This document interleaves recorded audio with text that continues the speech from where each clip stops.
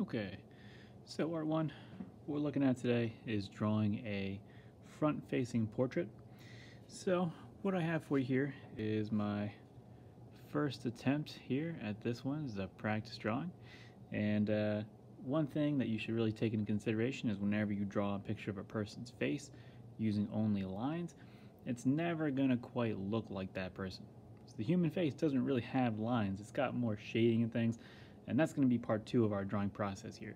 Today in part one, we want to just transfer the photo here to a line drawing that we'll have here. So how do we get started? First thing, you're going to be using your iPad. I'm using a photo because I am currently recording on my iPad, and I'm going to have that next to some drawing paper that is taped in place and a couple sheets of it to give me a nice little cushion to draw on. You should use a light pencil like one of your 2H pencils. That would work pretty well. First thing I'm going to do is I'm going to put a crosshair in place, like the crosshair that I have here, and I'll even take a couple minutes to measure it just to make sure that it's all nice and even, and that my crosshair has a nice 90-degree angle in the center. So I'm going to set it up right in the middle of my page.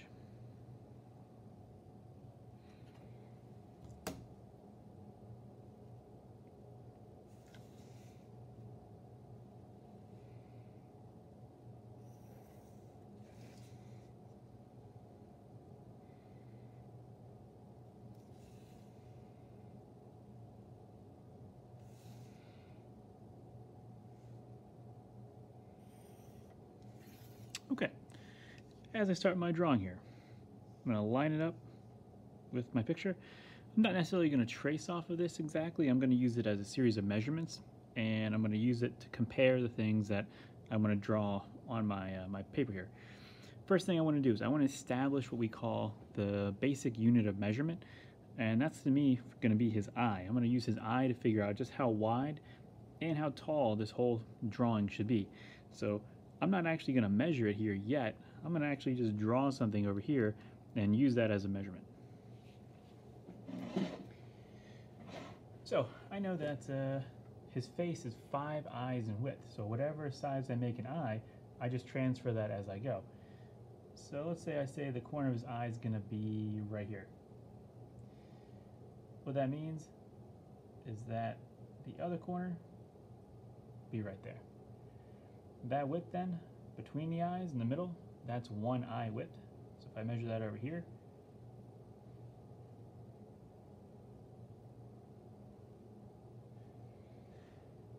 there's another eye, there's another eye. So 1, 2, 3, 4, 5. 5 eye widths total, and that gives me my whole human face width here. If you remember from the video on Friday using this guy as the demo, this side of his face here is not 1 full eye width over here, so it's about halfway like this. So I'll just use that as my measurement on that side. And again, whatever face you used, you probably found that they didn't all work out perfectly every time with 5 eye widths. But now once I have those there, I can now figure out how wide is his head compared to how tall it is. So it's almost half as wide as it is tall. So if I take the width here,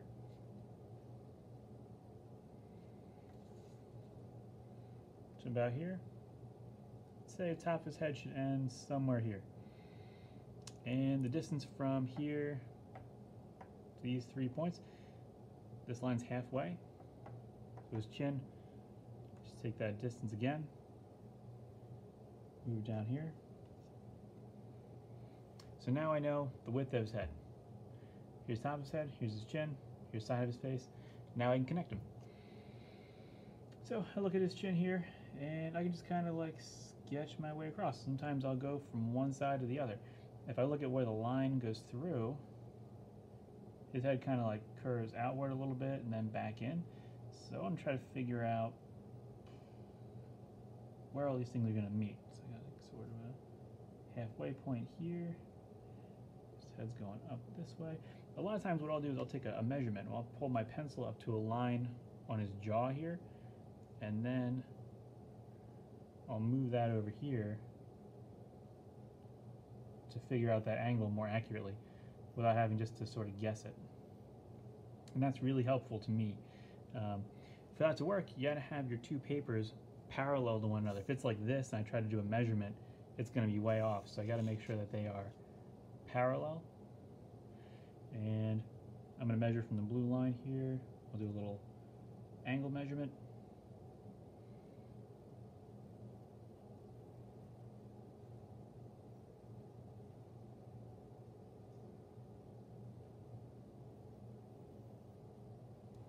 Same thing on the other side.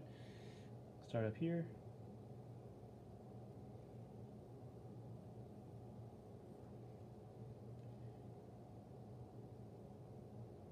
This is just a slightly more complicated version of tracing things from life and just kind of looking at them.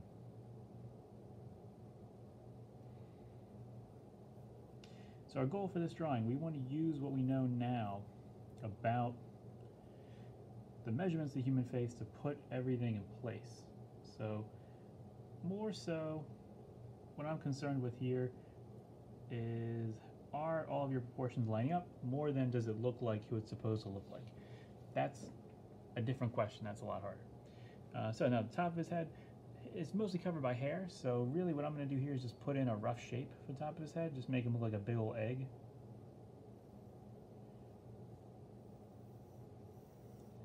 Because I'm going to draw his hair anyway when I get there. So you won't be able to see this outline anyway. I'll just put it there to kind of put in place. So now that I have these measurements in place, I have his face, I can start doing more important details like his eyes. So I know his eyes exist between these two lines here. I have his eye sitting somewhere up here, not right on the line. So I'll say that's the bottom of his eye. Important things to do. Measure the height of his eye, compare it to the width. His eye is about half again as tall as it is wide. So if I were to measure half that,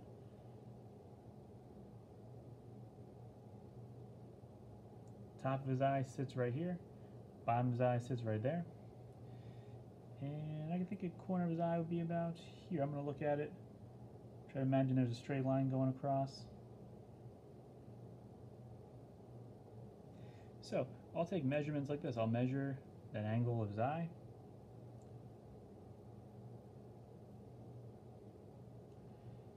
Most time, the upper lid can be done with like 3 angles. You got one going up, one going across, one going down. So he's got kind of a long angle here.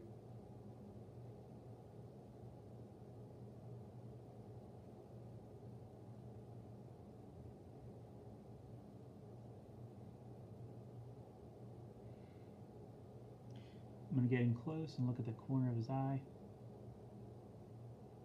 Kind of swells up, comes back down, rounds, and then comes back up.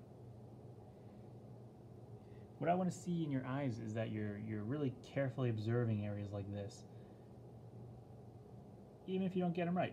You can take a lot of time trying to get this stuff just right. I'm going to go kind of quick here, so I'm not here forever. I feel like this eye is maybe too big, but hey, that's okay. I'm going to keep moving with it because for the sake of the demo here.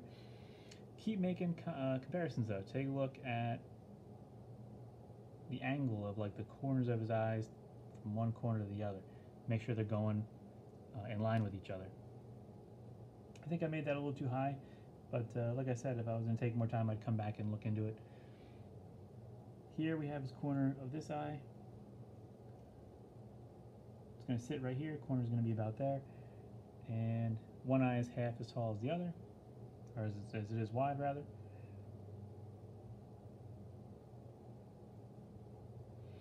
Now, one key reason that eyes often don't look quite right is because you try to draw them with lines when all you have here is all this shading, and that's what we need in the next round, is getting that shading in place.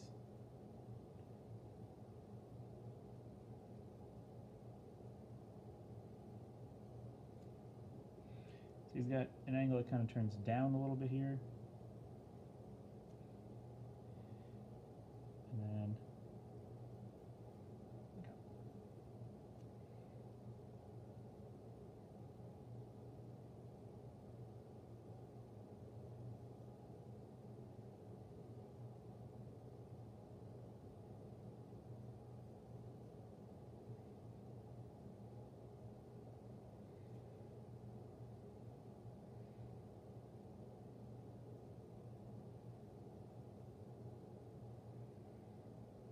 this size seems a little small.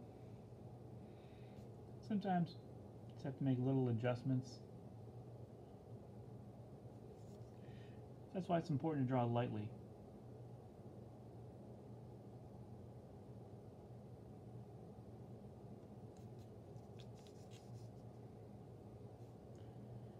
About the pupils, when you draw like the inside, the pupil or the iris,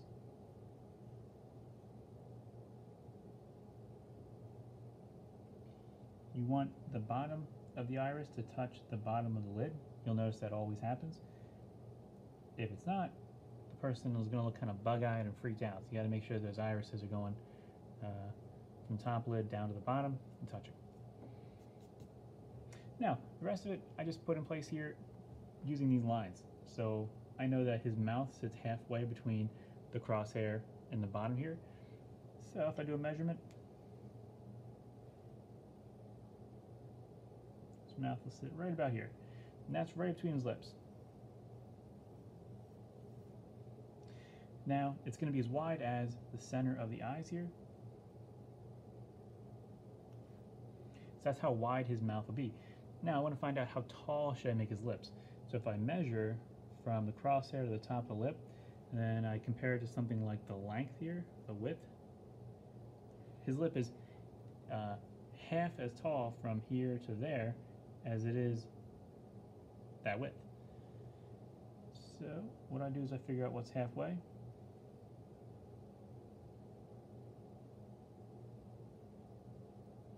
Put a little dash.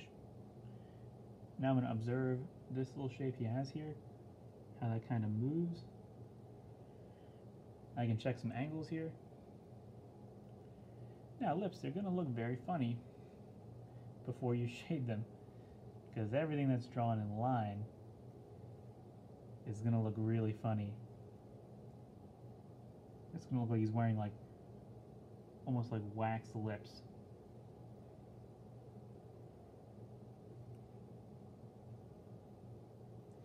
Now his mouth over here doesn't quite end on that line, so I see there's a little gap, so I'm going to keep myself a little gap right here. Over here, same thing.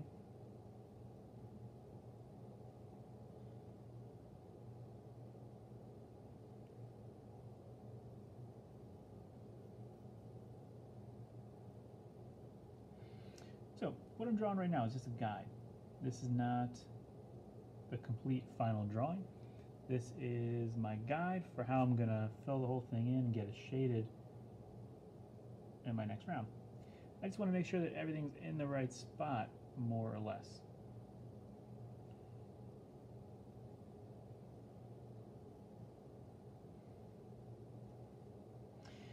And I'm going to check the height of this lip compared to the bottom lip. And the bottom lip's almost as tall as the top lip here. He's got like a little gap under his lip, but that's all right. That's kind of like this. Now he's got a slightly uneven bottom lip. So noticing these things is what's going to turn your portrait to be a more unique person than to be just something very simple and general.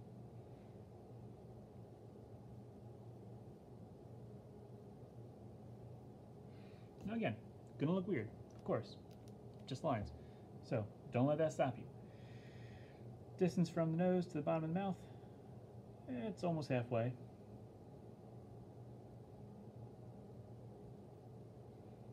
This distance can really fool you. Do some measurements, compare it to the eyes, compare it to the width, do all kinds of measurements to figure out where it should go. So that's where his nose is going to sit right here. Now his nose is no wider than the insides of his eyes. So the nostril should be no wider than these two dashes here. So I want to figure out rounded bottom part of the nose here.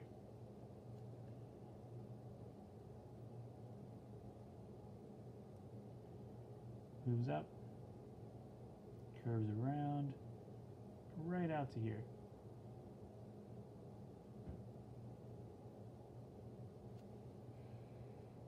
On the other nostril, it sweeps up here and stops. Then the outside of his nose is over here. I'm just going to indicate this really slightly. Just observing what's going on right here to this space on this side.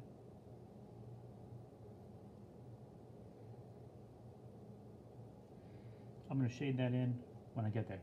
For my nose, I don't really need too much more than that. I can indicate this sort of round shape, but a lot of this is taken care of with shading. I don't need to bother myself with that just yet. Just like the eyes, there's a lot more going on up here with these wrinkles and lines and things that I have to do more with shading. So, to get this complete, I want you to have all the features: eyes, nose, mouth, ears, and hair ready to go for the next class, so we can shade it and put it all together. Now, this can be frustrating. Just keep making sure that you're measuring and you're comparing things to one another to figure out where they go. All right, when you're done, make sure you take a picture of just the line drawing, turn it in on Schoology.